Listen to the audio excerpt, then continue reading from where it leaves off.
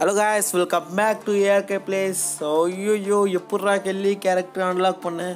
அந்த 600 கிலோமீட்டர் எங்கடா போய் ஓடி முச்சே அப்படின்னு கேட்குற சவுண்டு காது வழியாக பிச்சுக்குது. ஸோ அதாவது இப்போ தான் நான் கில்லி கேரக்டர் முடித்தேன். கில்லி கேரக்டர் முன்னாடியே முடிச்சிருக்கலாம், பட் முடிக்க முடியல.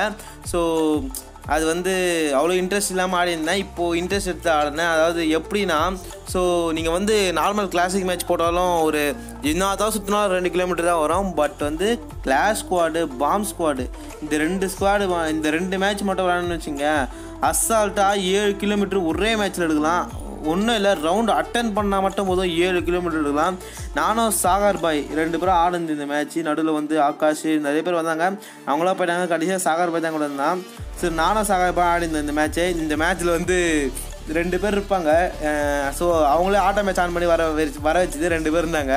ஸோ அவங்க இந்திக்கார பசங்க நினச்சி செம கலாச்சிருந்தான். பார்த்தா தமிழ் போல் கடைசியாக பாதியில் தான் கேட்குறா, ப்ரோ தமிழ் தான் ப்ரோனோடனே அவ்வளோதான் மூஞ்சியே மாறி போச்சு. ஸோ அவ்வளோ கலாச்சோம்.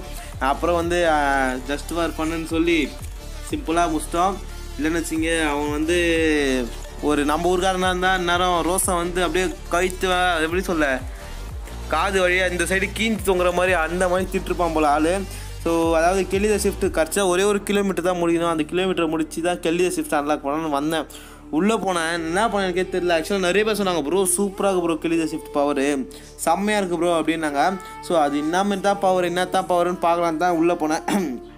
இந்த அவைக்னிங் உள்ள போனால் கடைசி அந்த 600 கிலோமீட்டர் முடித்தா கீழே வந்து ஒரு இது வந்து காமிக் மாதிரி. ஸோ ஸ்டோரி இதில் கடைசியாக பார்த்தா அது லாக்கில் இருக்குது, இந்த ஷிஃப்ட்னு இருக்குது. அதுக்கப்புறம் பார்க்கலாம் அவைக்கனிங் இருந்துச்சு. இது ஒரு ஸ்டோனு. இந்த ஸ்டோன் வந்து அவைக்கனிங் ஃபுல்லாக ஸ்கிப் பண்ணுறது கிடையாது. அந்த ஸ்டோன் வச்சு தான் அப்கிரேடே பண்ண கில்லியே. இனிமேல் ஒரு ஸ்டோன் தருவாங்க. வெட்ரன்ஸ் பேட்ச் கடைசி எண்டில் ஒரு ஸ்டோன் தருவாங்க. அந்த ஸ்டோன் வச்சு தான் கெல்லியை அப்டேட் பண்ணோம். ஸோ கெல்லி த அவைக்கனிங்க அந்த ஸ்டோன் வச்சு தான் அத்த லெவலுக்கு அப்டேட் பண்ண முடியும்.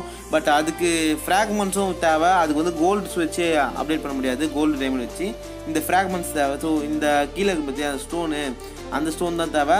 ஸோ அந்த ட்ரெஸ்ஸு எங்கடா இருக்குதுன்னு போய் தேடின்னு பார்த்தேன். அப்புறம் பார்த்தா ட்ரெஸ்ஸு வந்து முன்னாடியே தான் இருக்குது. பண்டில் கொடுத்துட்டாங்க. பண்டில் வந்து செம்மையாகுது. இது எப்படி சொல்லுதுன்னா, ஷூ சூப்பராக இருக்குது. எனக்கு ஷூ ரொம்ப பிடிச்சிருக்குது. ஆனால் பேண்ட்டு அவ்வளோ நல்லா இல்லை. பேண்ட்டு கெல்லி பேண்ட்டே போட்டுக்கலாம் போல். என்கிட்ட கெல்லி பேண்ட் இல்லை, கெல்லி பேண்ட் வாங்கணும். ஸோ இருக்கிற போஸ் எல்லாம் மாற்றிட்டுருக்காங்க இந்த ஷிஃப்ட்டுக்கு. அந்த மூஞ்சில் அந்த ரத்தக்கரை அப்படியே இருக்குது. ஸோ இந்த சைடு 2, அந்த சைடு 1. அந்த சைடு 1 ஸ்டார்டிங்லேருந்து இருக்குது. இந்த சைடு 2 புதுசாக அந்த பிளட் இது மார்க் பண்ணியிருக்காங்க. இந்த இதோட ஸ்பெஷாலிட்டி அப்படி என்னத்தான் அப்படின்னு பார்த்தீங்கன்னா, ஸோ சிம்பிள் ஒன்றும் இல்லை. அதாவது பசங்களாம் சொன்னாங்க, ப்ரோ அது வந்து எடுத்துன்னு போனால் இதோட ஸ்ப்ரிண்டிங் ஸ்பின் டபுள் ஆகும் ப்ரோ. அப்புறம் வந்து சுடுற ஃபஸ்ட்டு புல்லட்டுக்கு வந்து பவர் டபுளாக தான் 2 மடங்காக அதிகமாகும் டேமேஜ் அப்படின்னு சொன்னாங்க.